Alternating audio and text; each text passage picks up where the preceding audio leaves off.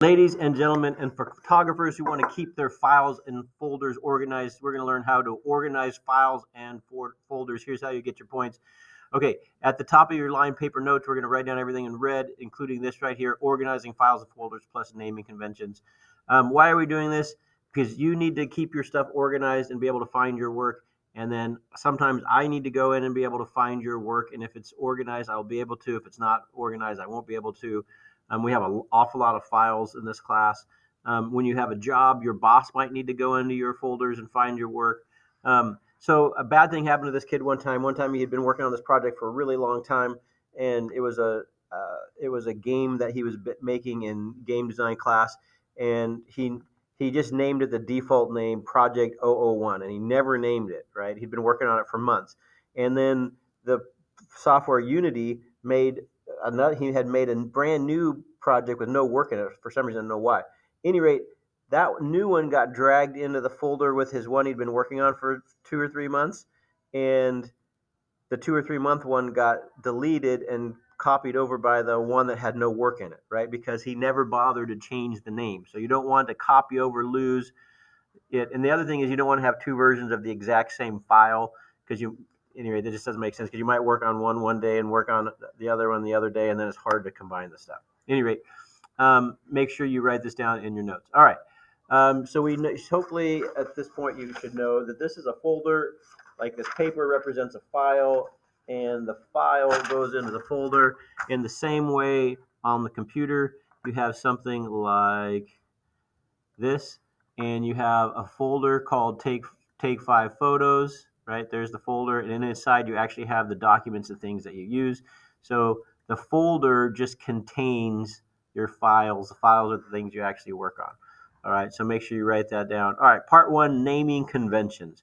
All right, so whenever you're taking a picture, like if you're going to take it, oftentimes if you're going to take a picture of just a person, you do a portrait, and it's going to be that way. It doesn't have to be, but it sometimes is. And if you're going to take a picture of like the land out there, you're going to do it landscape view. So that's going to be helpful for some stuff we're doing later on. All right, so let's get right to the naming convention. So the first thing that we're going to do to where you can find your stuff is whenever you have files, you're going to give them good names. So rule number one, avoid these weird symbols. Sometimes they don't work very well. It makes it hard to read. And then some of these symbols have special purposes. For example, the // is how Windows identifies folders. And so if you put that in the name, you might confuse Windows. So avoid those weird symbols. Rule number two, don't use periods, except for at the very end. Because if you look right here, it says .jpg. That's the file extension. And so Windows knows that when you say dot, the file extension is coming next. And then it's like, oh, it's a JPEG. This is something I can open in Photoshop or whatever. So if you go in here and you delete that, it won't know what it is. Okay, so you're supposed to leave those file extensions alone. But I'm going to put it back. But don't just put random periods except for at the end, right before the file extension. Okay, all right. A file extension indicates what file type it is and what app should open it. So that's what those periods are for. So just like we showed you the .jpg. All right, rule number three, keep it short but describe it well. So you don't want your file names to get super long, super long, super long. So keep it as short as possible, but yet describe it really well. Okay, write that down. Rule number four, the file name should indicate all necessary descriptive information so that you can figure out what it is, even if you move it into a different folder. So, for example, I have a folder on World War II, and here's a folder of pictures of posters from World War II, and this is from the Owens Company, and 001.tif. And then, oh, look, this one's also 001.tif, but it's in the Red Cross folder. Well, what would happen if this got moved out of this folder altogether, right? There's no descriptive information on the file itself. So this is a folder, right? But the file itself should have enough information for you to know what it is, okay? All right, write that down. Everything in red gets written down. All right, rule number five, include a 2-digit version number. All right, so let's say you're working on a project like a collage or something, and it's going to take you a long time, okay? And you've been working on it for a couple of days, and it's like, I should probably keep a backup just in case, right? So you'll work on V1, for a little bit, and then you're going to make a copy of it and paste it, and you're going to name it V2, and then you're going to start working on V2. So if version 2 gets corrupted or lost or ruined, or you do something bad to it, well, you can always jump back to version 1. So it's just kind of a safety precaution. So it's a good idea on large, time-consuming projects to have a backup version of it. Okay. Rule number 6: be consistent. So you need to come up with your own plan for how you're going to organize stuff, but just stick with it and stay consistent. So, for example, if you're going to start off with, what is the main subject, and then all of a sudden, the style of thing. Oh, wait, we go posters, then we have the subject. So don't flip-flop. Okay, be consistent. However you choose to do it, be consistent. Okay, rule number 7.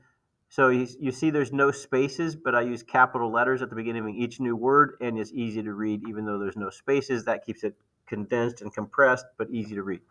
Rule number 8, stay organized with folders that are also named well. So if you look over here, I made one mistake over here, but it's not too bad. So you can see I have a bunch of classes. So this is my Creative Computers class. This is the unit for composition and photography. It's the assignment, take 5 photos. So all my folders are very organized, and then my files are also named well.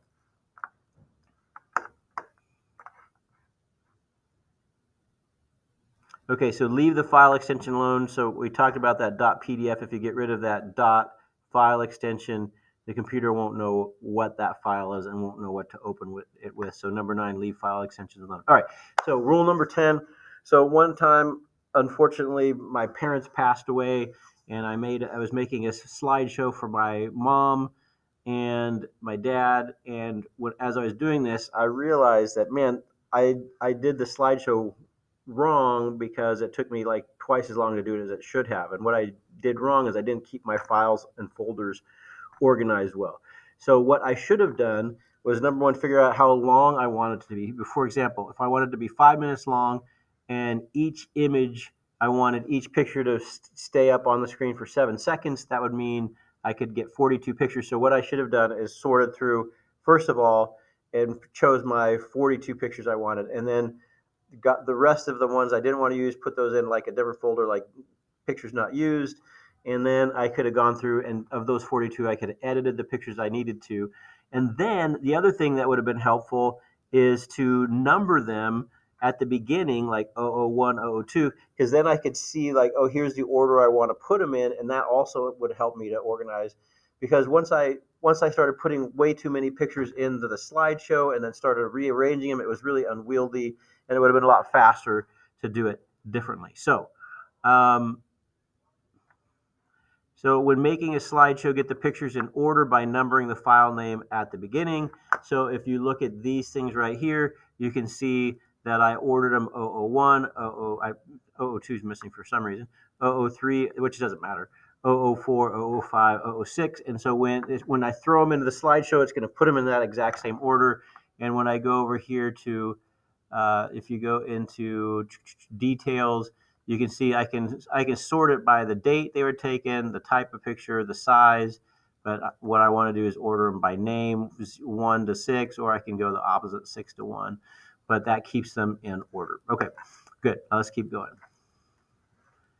Write that everything down in red. Here's examples, 001, 002. And then to get your points, make sure you take the notes, and then now I want you to complete the assignment called Name Your 5 Photos. And then in class, I'm going to quiz you on this stuff live.